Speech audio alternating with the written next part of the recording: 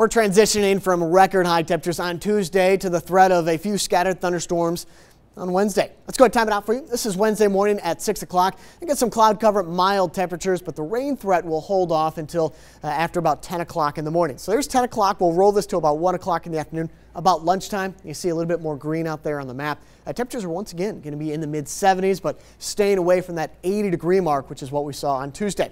So there's Wednesday at about 1 o'clock, cloud cover and also a few scattered showers. Best chance of a strong thunderstorm comes after 2 o'clock and before 6 o'clock in the evening, about a 4-hour period where we may see a few strong thunderstorms. So there's Wednesday at about 3 o'clock, Wednesday at about 7 o'clock, so after sunset is when we lose that threat for the strong thunderstorms. As soon as we get past 7, 8 o'clock, a moderate to heavy showers will be in the forecast rather than a strong thunderstorm.